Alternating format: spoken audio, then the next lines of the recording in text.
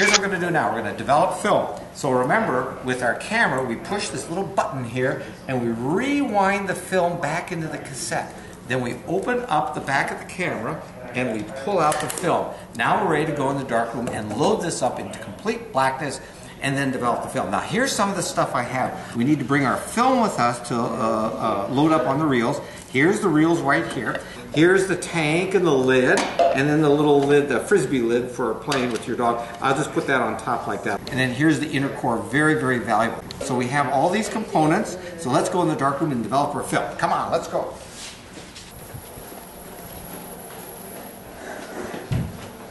Here's how we open up our film. Here's our film opener. Now on the way into the darkroom, I did pick up a nice scissors, which comes in very handy. So I'm going to take the flat end of the film and I'm going to stick it into this thing and I pull it back. If you make growling sounds, it really helps. There we go. Tear this sucker out. Sometimes you do it, there it's coming off. So you just pull it out like that. And here comes the film. There it is. And then what we'll do, now, everything that I'm doing right now is in complete darkness. We've got to have the light off, otherwise you've just ruined all your film. So now we'll cut this guy off like this. You want to make sure you don't cut off your fingers while you're doing this in complete darkness. Then you go to the far opposite end, you cut off the tape. And again, you can't see what you're doing, you can only feel what you're doing. And now you've got your film all ready to load up on the reel. Now, there's two different types of reels. One just has a little entryway like this. Here's a little trick that sometimes we do, it sounds absurd, but you can do it in the dark if you really try. You kind of nip off the edges a little bit like that. Just kind of nip them off. So now instead of having sharp edges, now you've got edges that are slightly beveled. And you'll find that the film will go in more easily. So here we go, we bend the film a little bit. This is in complete darkness, you can't see what you're doing. Pass it through the steel ball bearings, like so. Now we ratchet it on.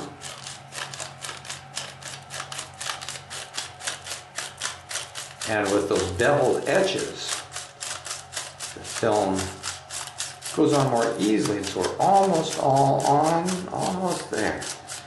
Once you've got all the film on, come on buddy, there we go. If there's a little left over hanging out, that's actually okay. Now this film's all ready to go into the tank, but you're going to need your inner core.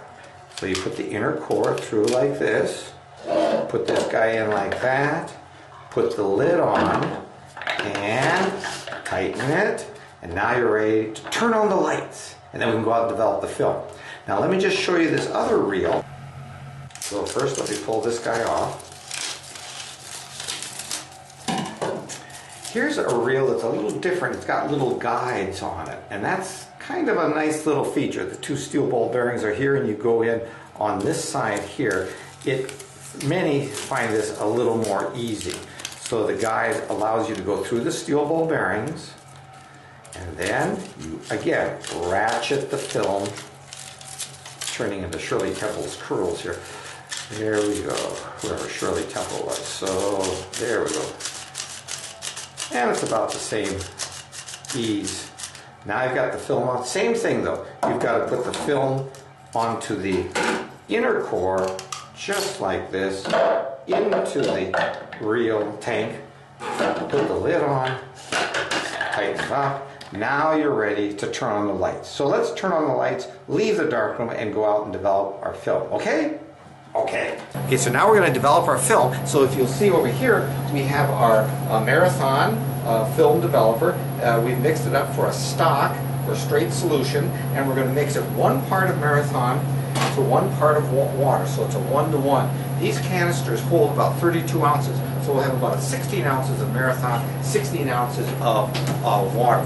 So let me get a convenient container over here, and I'll pour in our Marathon.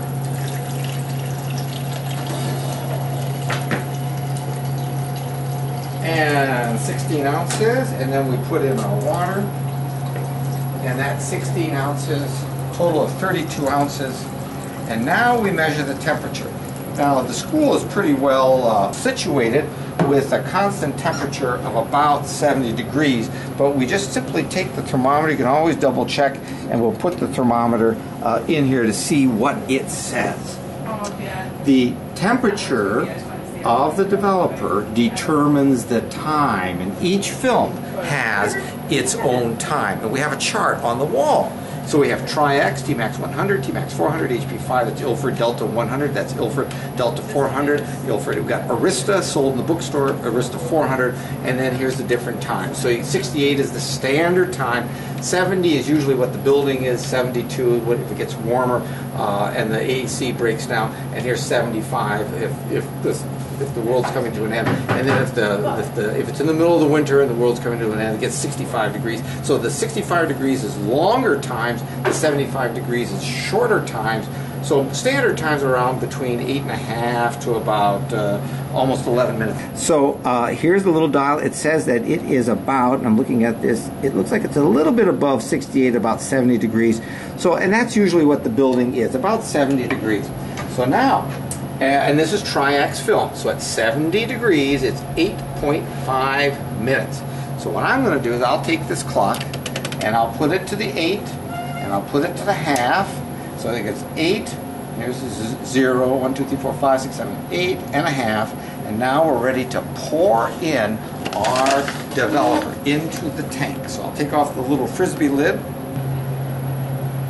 So now we're ready to pour in our developer. Now, even though our development time is going to be 8.5 minutes, I'm going to put it back about 15 seconds because it takes about 15 seconds to get the solution in here. And then we'll be starting at 8:30. So I'll start this little guy right like that, and then I'll tip the container a little bit, and I'll start pouring in my developer. And it does drip a little, and that's okay.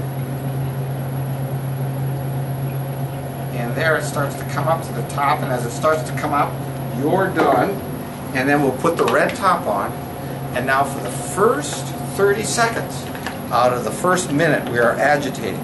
Now notice when I agitate, I'm rotating it a little bit.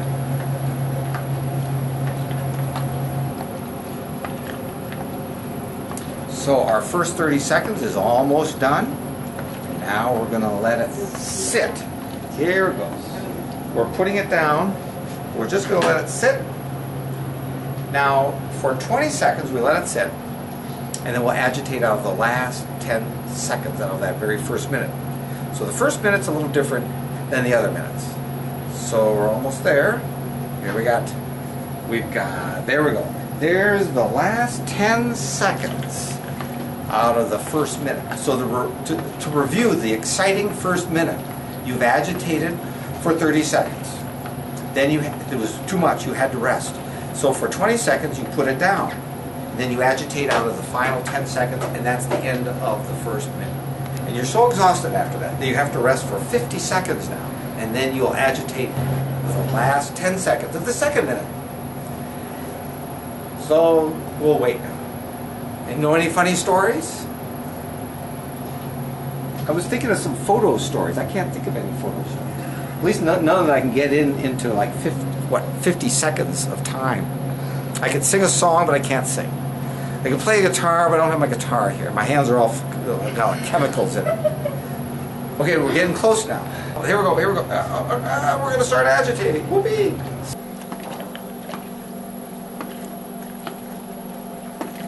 So it's the first minute is 30 seconds of agitation, and then 20 seconds of sitting, 10 seconds of agitation. That's the first minute. Second minute, let it sit for 50 seconds, and then agitate out of the final 10 seconds. We're going to be repeating what we did for minute 2 over and over again until we're done with our total development time. And it's 8.5 minutes, and we'll know we're done when the second hand gets down here to the 0. Now here we're getting down to the half minute again, and so we're starting to agitate. Now, keep in mind that there's 2 different methods actually of agitating. You can either go 10 seconds out of each minute, or you can go 5 seconds out of each 30 seconds. So either way, 5 seconds out of each 30 seconds, or 10 seconds out of each minute. But the idea is to rejuvenate fresh developer coming in contact with the surface of the film. That helps you have consistent development. And keep in mind, I'll agitate one more time for you. I'll pick up the, notice how I do this. You just simply take the tank, you invert it, rotate it.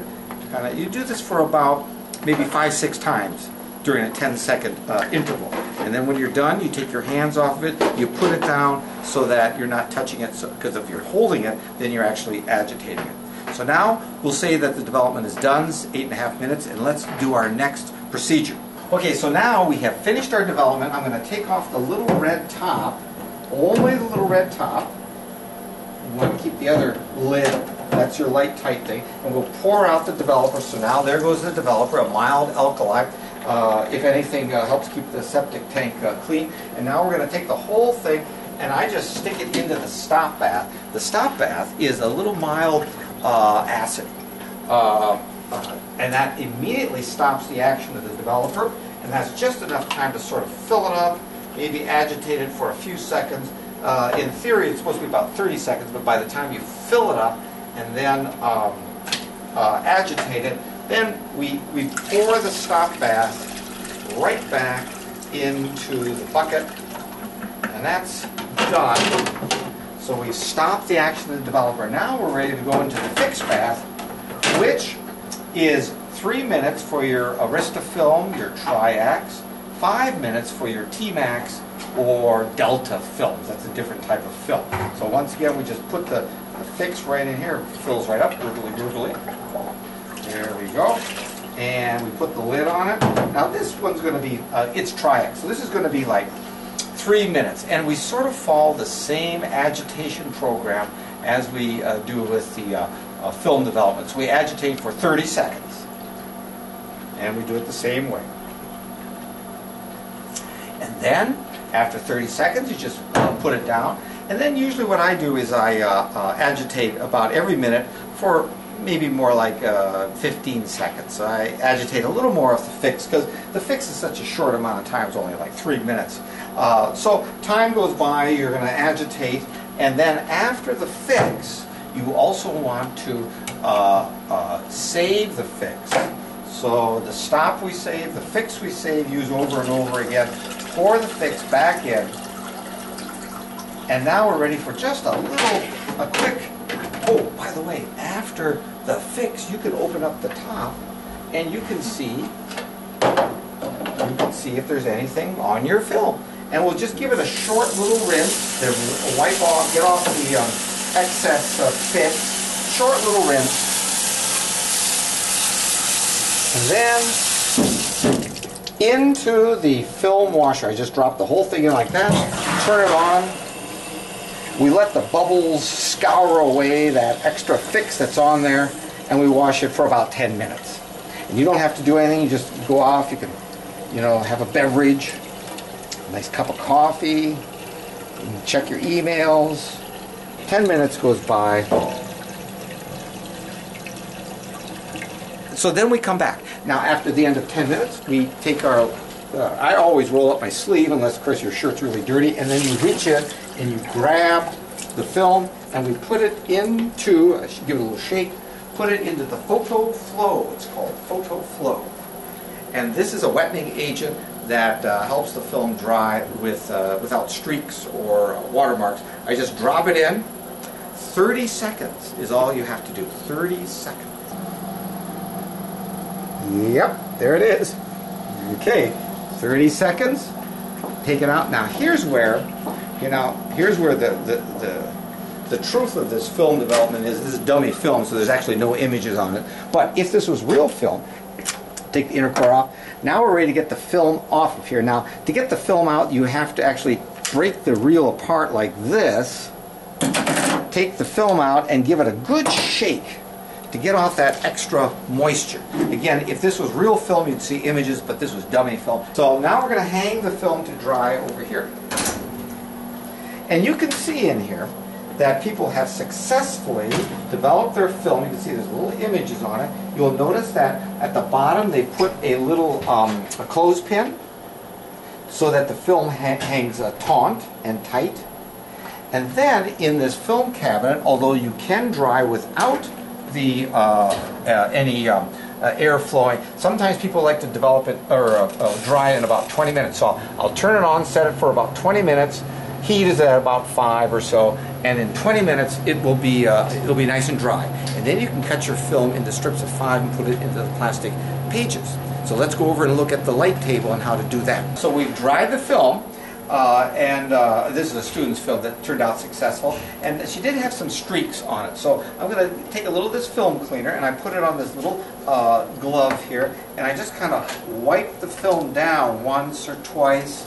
And that helps, and it's on the shiny side of the film. That helps take those little bits of streaks off the film. This is a real long roll of film. This is like 37 exposures. So, and then once I'm done, I actually close up the film cleaner because it evaporates quite quickly, being that it's mainly alcohol. But don't drink it. So now we've cleaned the film. Although you don't always have to do that, but we saw little streaks on it, so then we got it right away. And if you do it right after you finish drying your film, usually they'll come right up. So now we have to cut the film into strips of 5, right? 5 to fit in the plastic page. So here's a lovely plastic page here that you can get at the bookstore, or sometimes we can provide it. And so I'll count now: 1, 2, 3, 4, 5. And now we'll get the little scissors right here, and we'll just cut it like that. So there's 1, and continue here: 1, 2, 3, 4, 5. There we go. 1, 2, 3, 4, 5.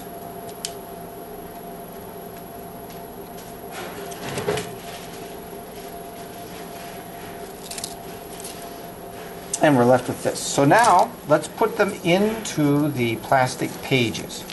So we just kind of, I put them in such a way that you read the numbers correctly. 1 through, oops, I got it here. This here is, I don't know what happened to 1. This one starts with 4. That's good enough. So like this, and like this.